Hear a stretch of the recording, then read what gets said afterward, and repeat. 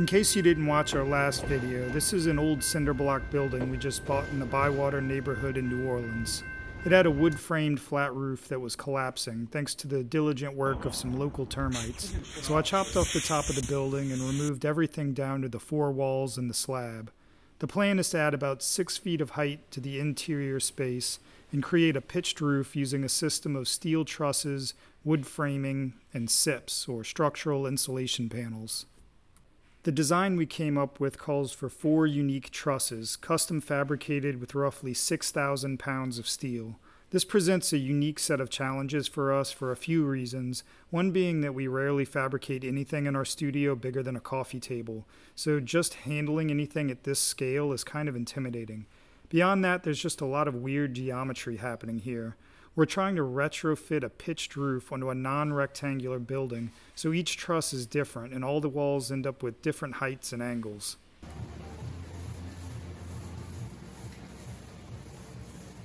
So we've been slowly working our way through this stack of steel, cutting out all the pieces of our trusses.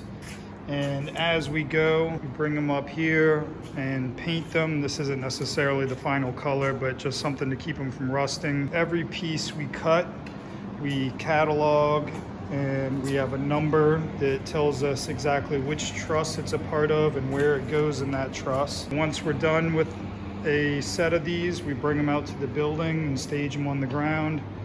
And we're almost through the stack. When we're done, we're gonna start fabricating trusses.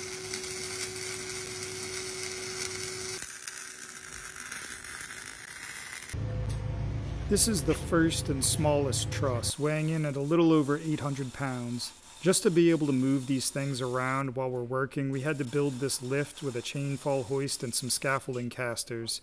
It's a pretty crude contraption, but it helped us move material around and get everything positioned until we could rent some heavy equipment for the actual barn raising.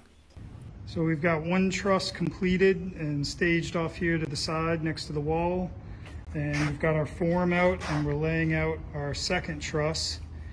After we finish laying out all the angle iron that goes in this orientation, then there's going to be the tubing that makes up the webbing of the truss, these pieces right here. And then there's another layer of angle iron that goes in the opposite orientation. And we'll get that all welded up and then staged next to the wall, and we'll have to get some heavy equipment out here to pick these up and put them where they go.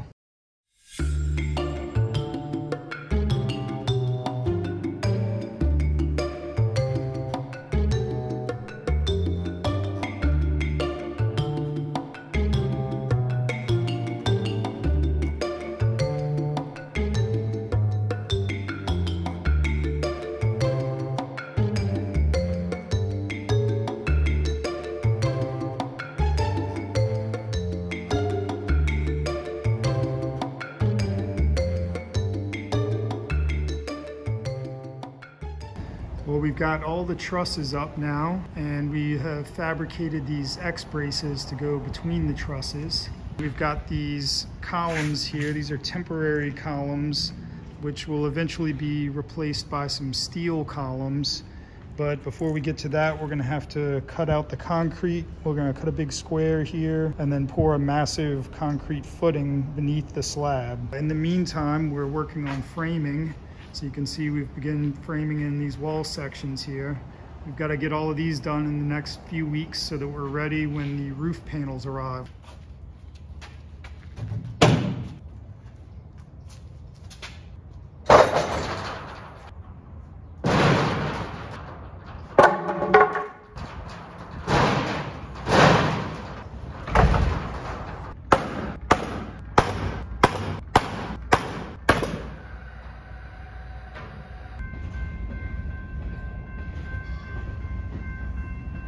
Well, the SIPS finally arrived after about 20 weeks. I had no idea how we were going to get these things onto the roof, but the first step is just to get organized. The panels came CNC cut and manufactured exactly to the plans I provided, so each one is labeled for a specific position on the roof.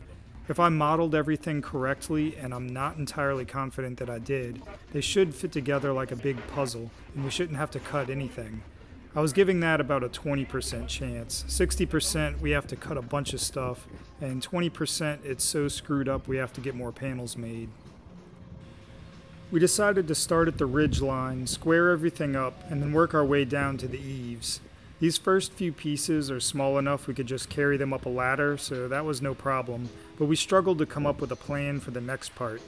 Most of the panels are about 4 feet by 9 feet and weigh about 100 pounds. There's over 50 of them, so we definitely needed a plan, but we're working on a shoestring budget, so I couldn't afford to do what most contractors would do and just rent some kind of lift or crane for a few days. Eventually, we came up with a plan to try this sheetrock lift from Northern Tools that can go up to 16 feet. It's rated for 150 pounds, but it feels pretty janky with 100 on it, and I'm pretty sure we were pushing the limits of what it can handle. But once we figured out our workflow, it actually wasn't too bad, and things started moving along pretty smoothly.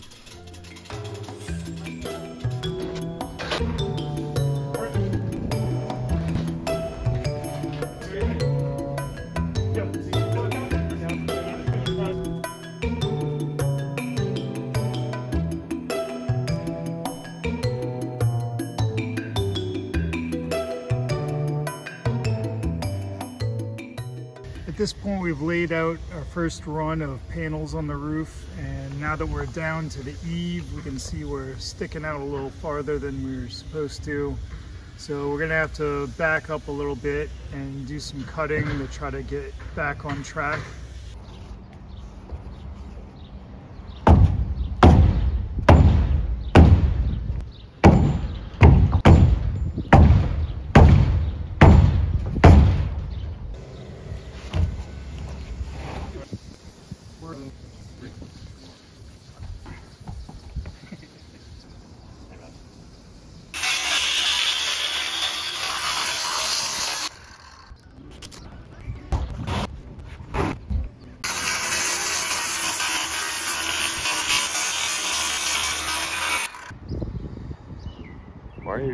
Don't record me doing something so fucking ham-fisted. Chew it.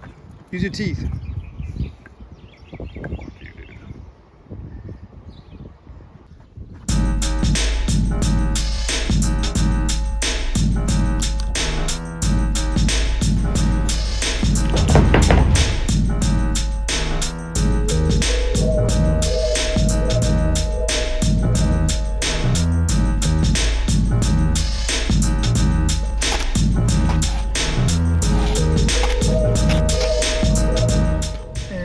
It's nice and flush.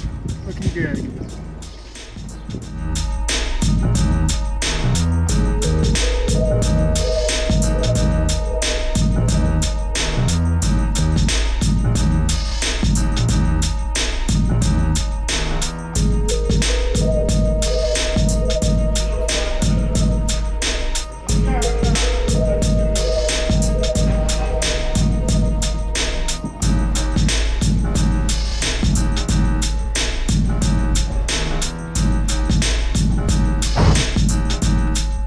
Well, we successfully got all the panels up and no one died, so that feels like an accomplishment.